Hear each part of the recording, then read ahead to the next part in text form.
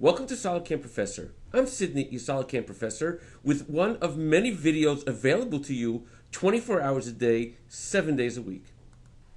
In this session, we'll be showing you the new option of creating a new CAM project in part mode.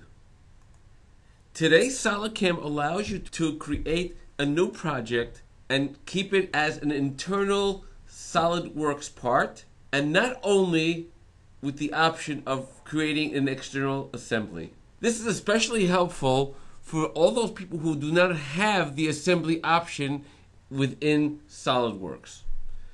The way this is done is very simple.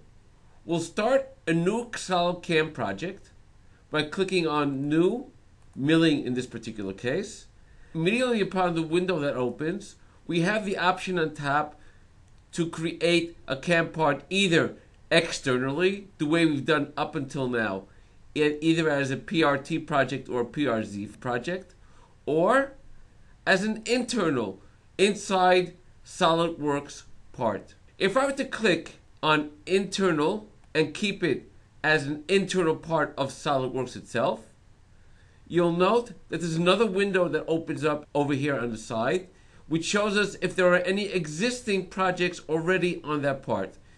Since I just started this part now, there aren't any, so this list is blank. I'll click on OK.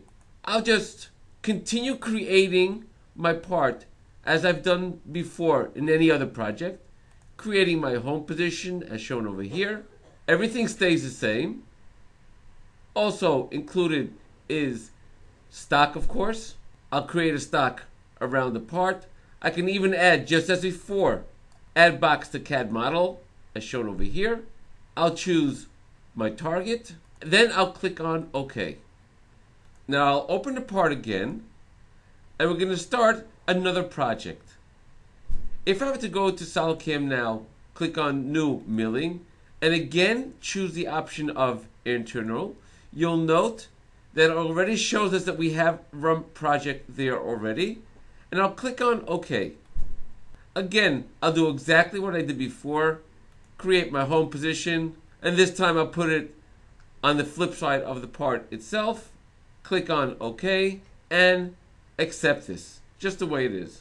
And again, you can see we have the exact same tree before, and this is all stored within that one part. Now, if I were to close this part, go back into File and click on Open this part over here, you'll note that it comes up now showing me both projects.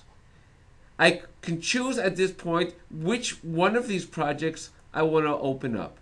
If I don't want to open up any of these projects, but just stay exactly in the part itself, I can just click on X and I'll just stay here inside SolidWorks without opening up the SolidCAM project.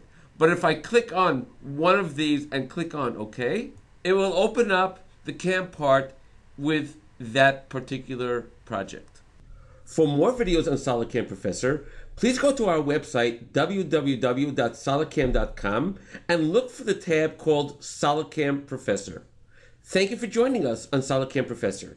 Take care and have a nice day.